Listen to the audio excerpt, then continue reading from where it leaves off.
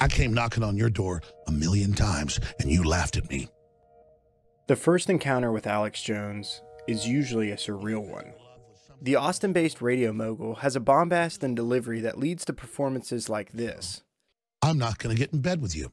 I don't like them putting chemicals in the water that turn the friggin' frogs gay. Do you understand that? Serious crap. He is a man who, on the record, has stated that the Sandy Hook shooting was staged, that the U.S. government played a part in the Oklahoma City bombing and 9/11, and that Carrie Fisher was murdered to boost Star Wars sales. Oh, and he believes the world is run by interdimensional, shape-shifting child molesters. They're demons. They're frickin' interdimensional invaders, okay? I'll just say it, make fun of me all you want on CNN or wherever, but everyone already innately knows this. These people are not frickin' humans, okay? In the midst of hundreds of Alex Jones tirades on the internet, there's a clip where the provocateur explains his theories on Christopher Nolan's Dark Knight trilogy. In it, Alex Jones explores a bizarre array of ideas, but his main point is that the Dark Knight trilogy is a propaganda instrument financed by the Department of Defense to justify mass surveillance and the police state. If, for nothing else, the clip is a great watch for its sheer entertainment value alone. And as all informed people know, governments have been fluoridating water supplies for more than 60 years, causing brain damage and cancer. But through all the absurdity, there are some odd gems. And these gems are made all the more strange when they come from ramblings of a paranoid conspiracist. For instance, the statement, "The power of images to program the mind is not debated," is not much different from something you'd hear from Zizek or some other cultural theorist. Who is Bane? He's a symbolic demon, a destroyer, a symbol of the Hegelian dialectic. It's pretty much exactly something you'd read in a reputable film journal. But to be clear, this isn't some genius takedown of the Dark Knight, and any accidental insight gleaned from an argument based on an absurd agenda must ultimately be treated with caution. What's useful in watching clips like these is not necessarily their conclusions, but the practice of exploring political subtext in cinema. One of the major gripes of Alex Jones when it comes to blockbusters and propaganda is Hollywood's partnership with the Department of Defense. Many don't realize the United States government often partners with the Hollywood productions if it deems the story and representation of the government appropriate. The relationship between Hollywood and the American military is a long one, and is chronicled by Lawrence Swede in his book Guts and Glory, The Making of the American Military Image in Film. In it, Swede states Hollywood's reputation with the DoD is one of mutual exploitation.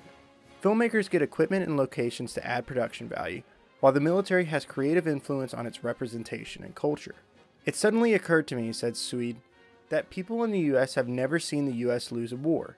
And when President Johnson said we can go into Vietnam and win, they believed him because they had seen 40 years of war movies that were positive. But not all movies qualify for help from the Department of Defense. The vast majority of productions are turned down, and some production companies prefer to not coordinate with the military. A famous example of this is Joss Whedon's first Avengers film. The Department of Defense had an infamous gripe with the film, due to its unreality. But it wasn't the thundering demigod or the green Mr. Hyde that made the military confused. Instead, it was the interactions between the international agency SHIELD and the US government that the DoD found cause for concern. Besides allowing the production to film some Humvees, the US military mostly left the Avengers team alone. But even without the influence of the DoD, the Avengers still has plenty of material for someone to consider a propaganda reading of the film. If The Dark Knight inspired Alex Jones to go off on his tirade, I can only imagine what the Avengers movie would inspire. To Jones, Tony Stark must be a globalist on scale with Hillary Clinton selling weapons around the world. And like the scientist turning frogs gay, Bruce Banner is a corrupt green monster who represents the overreach of science. And what is Captain America but a shill for the military-industrial complex? But more than provide the subtext to a bizarre Alex Jones interpretation, The Avengers offers plenty of material for normal audiences to understand what roles propaganda plays in modern Hollywood. When we say propaganda, we don't mean some intentional messaging program by a government. We've already stated that the government didn't want a part in the making of the Avengers. Instead, the propaganda present in the Avengers is a more subliminal, implicit one. To borrow the term from cultural critic Slavoj Žižek, what's at play in the Avengers is ideology. These are ideas that are so ingrained in a society or a group of people, they either 1. Don't recognize they exist, or 2. have no other way of thinking about the world. So who are the heroes of the Avengers? There's a capitalist in Tony Stark, a patriot in Captain America, a scientist in Bruce Banner, and the son of God in Thor. It's likely that the widespread appeal of the Avengers has to do with the four main characters representing the four major pillars of American life: the economy, the military, science, and religion. No one is suggesting this is conscious or deliberate, but in the attempt to craft a story of mass appeal, the ideology that describes the social order of that mass would naturally come through.